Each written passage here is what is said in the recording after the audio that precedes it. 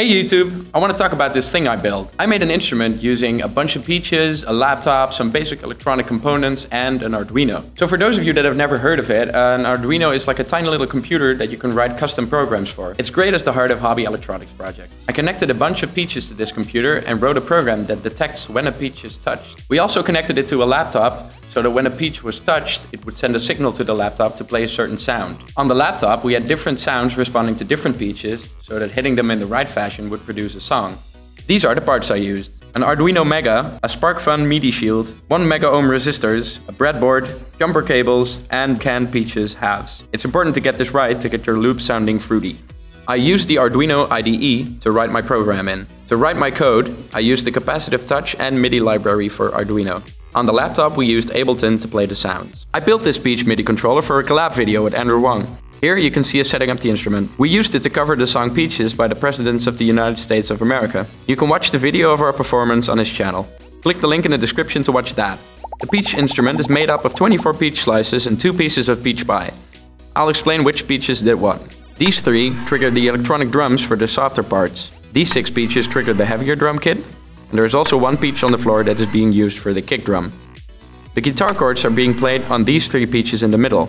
This peach plays the low bass note that goes along with the main melody that is being played on these 6. The melody in the bridge is played on this row of 3. Because the song speeds up at the beginning of the bridge, we use the slice of pie on the right to change the tempo. The pie on the left mutes the audio channels from the beginning of the song and unmutes some other audio channels, so we can use many of the same peaches to trigger a different set of sounds. After the left pie is touched, the sound of the drum kit changes, these 3 peaches turn into bass notes, and these 4 become triggers for the lead melody. It also makes these 2 peaches play a modulated bass and these 2 play a square synth, which together makes this cool sound effect. The peach on the right turns into this melodic fill. Finally, we use this peach here to reset the project at the end. This puts the tempo back to the initial BPM from the beginning of the track. This enables us to easily start from the top again during practice and the final performance. For those of you that are interested, this is the technical side of how the Arduino detects which peaches are touched. I use a technique called Capacitive Sensing. This is a way of making a touch sensor out of conductive material. The simplified setup looks like this. Capacitive sensing works by connecting 2 pins on the Arduino through a resistor and by adding your conductive material, a peach in my case, to the circuit after the resistor.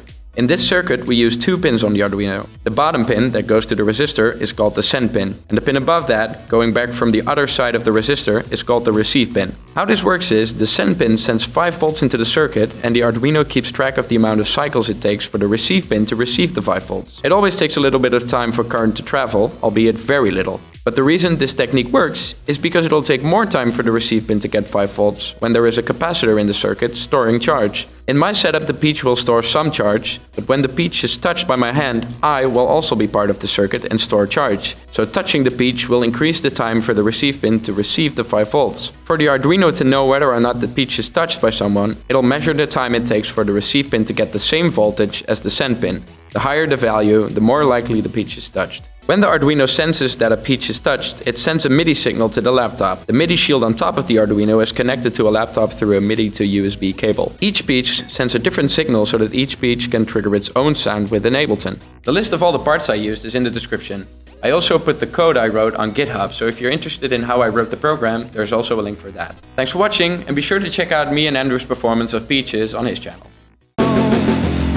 If I had my little way, I'd eat peaches every day. Sun-soaking roses in the shade.